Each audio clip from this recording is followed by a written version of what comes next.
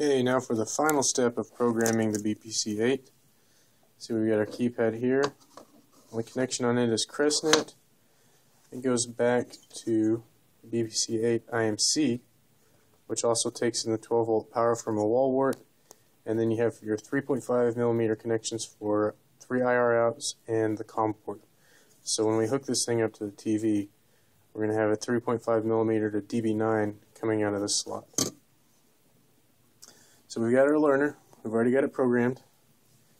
Take the fiber optic cable that comes from the learner, and you'll see on the side of the keypad there's a little hole.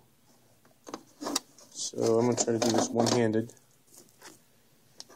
You stick the fiber optic cable in that hole, then you press the transfer button. We're going to see some lights blink. It says load, and the keypad flashes. That should be it.